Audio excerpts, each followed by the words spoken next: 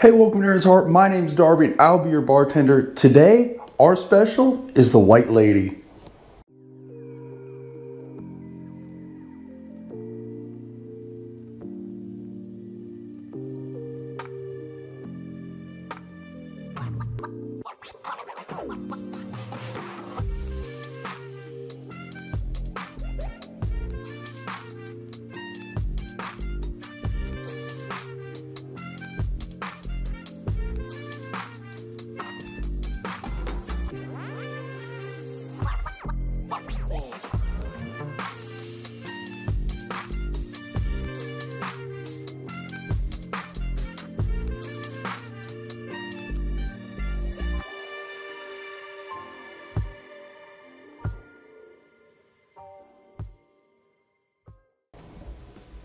All right, so the White Lady, what to say about this one? So it's a little unusual, okay? Not unusual in a bad way, but unusual in a kind of a break from our norm here. Not really, I guess, though.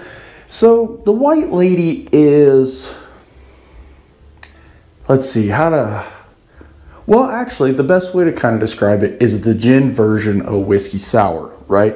But it's a whiskey sour with one of these little guys, right? So my opinion is the whiskey sour should always be made with egg because it makes it frothy and gives it that like foam on top.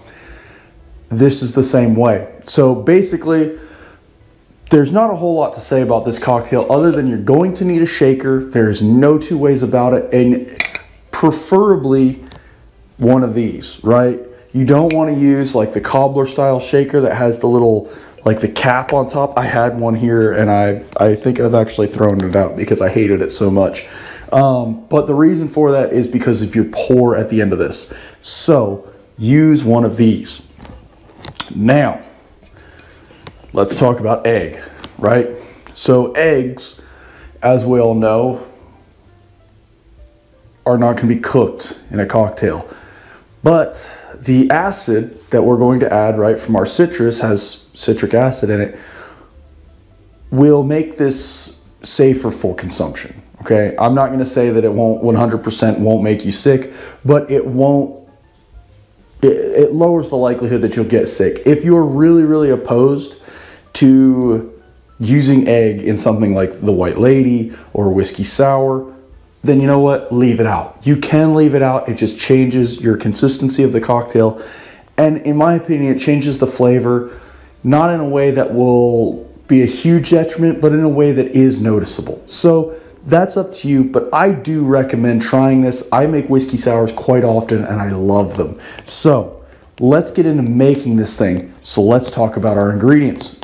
All right, we're gonna need a few things, most of the things. By now, if you've been watching the channel for a little while, you should already have. You're going to need simple syrup, okay? This is just, I'm gonna be doing an episode here shortly on how I make a lot of the syrups that I use. This Demerara, because I do a 2-to-1 Demerara.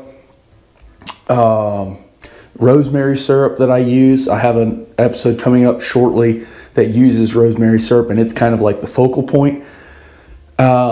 Lavender syrup, chai syrup. So I've got several and I want to put all those together in one video so you can kind of see how it's done and how I do it anyway. You're going to need high quality lemon juice.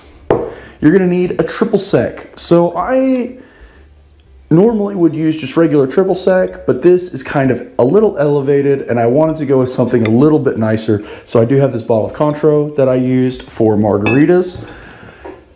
And I really like Cointreau. So if you've got that, cool. If you've got regular triple sec, something like this, totally fine. This will work just fine.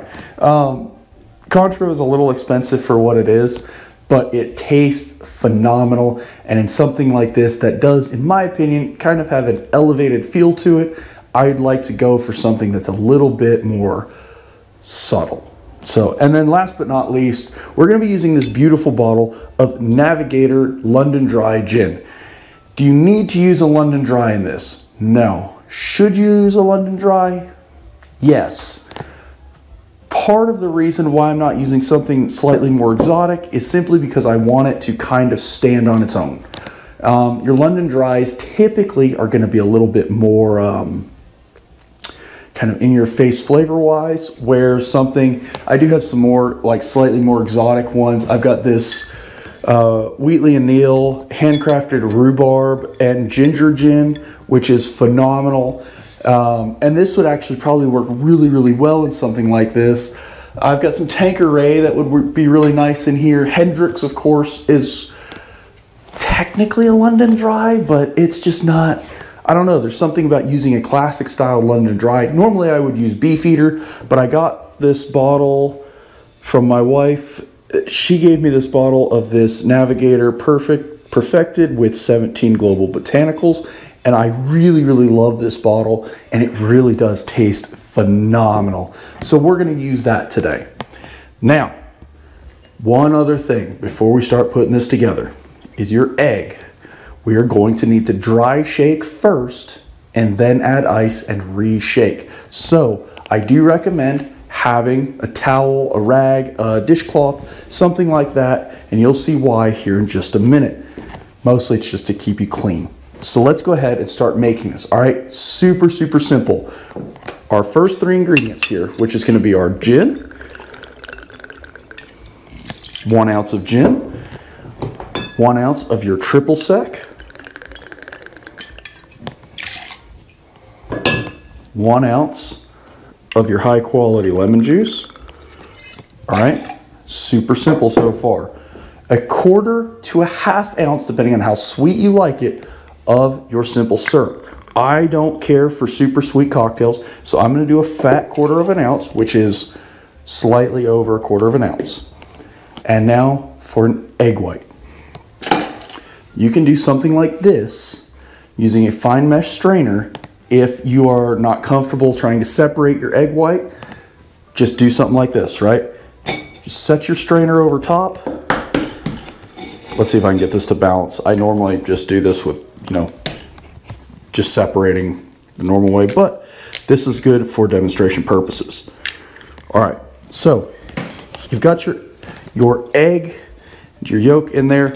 Just kind of give it a sift around like you were sifting flour through it, right? It'll take a little while and you have to kind of be a little rough with it, but once you get your egg white all the way through, you will notice that it does come all the way through. It's just kind of a pain. It's a slow process. You could speed this up by doing how I normally do it, which is just tip your egg back and forth, kind of just separate it quickly and be done with the thing, which is what I'm going to do here because I don't want to wait. Boom, done, just like that. Make sure anything that your raw eggs touch, you wash right away, okay? Keep that stuff clean, keep it safe. Don't be dumb, basically. All right, no ice in our big tin. We're gonna close these up, give it a good smack, kind of twist it in there, get it sealed. Now, here's a trick to keep yourself clean, because the way that these shakers work is the ice, when you've got ice in here, it contracts, right? It gets cold and the metal contracts around and creates a seal. We don't have any ice in here yet. So if you want to keep from getting yourself splashed, I mean, if you want to splash liquor and egg on yourself, knock yourself out, just wrap a towel around it, right?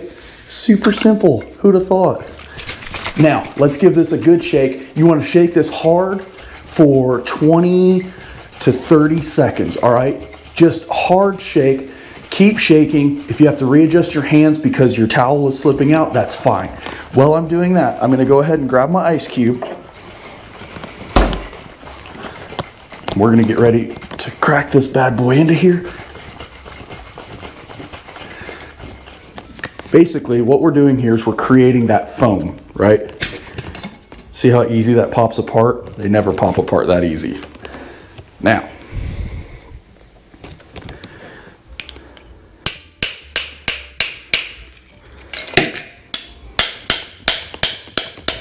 crack our ice into here. If you've got regular ice, that works just fine.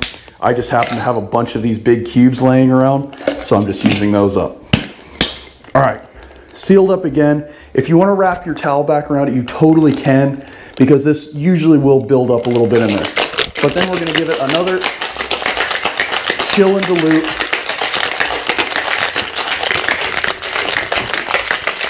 Now, I have a coupe in the freezer. No ice goes into this, okay?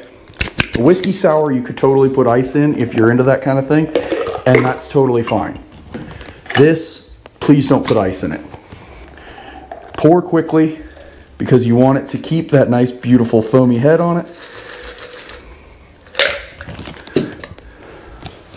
Let's get...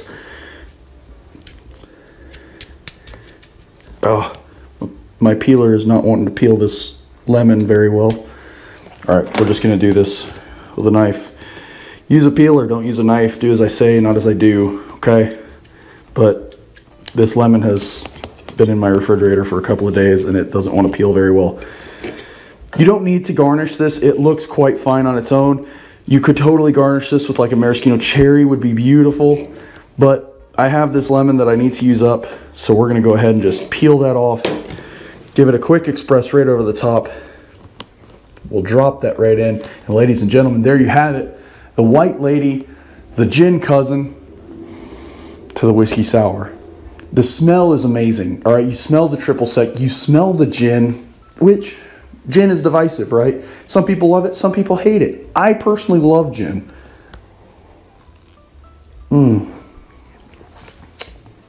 Oh my goodness.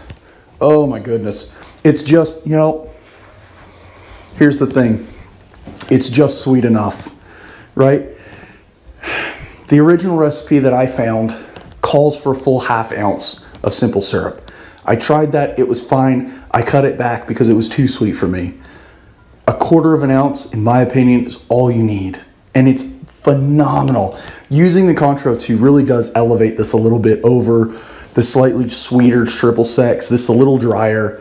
It's beautiful. It's foamy and it's frothy and it's got this, what's the word I'm looking for? It's rich, right? But it's not rich in like rich heavy food. It's rich as in like it's decadent and it's fun and it's bright and the lemon is there. It's just present enough that it's mostly just there in the smell. The triple sec absolutely takes over.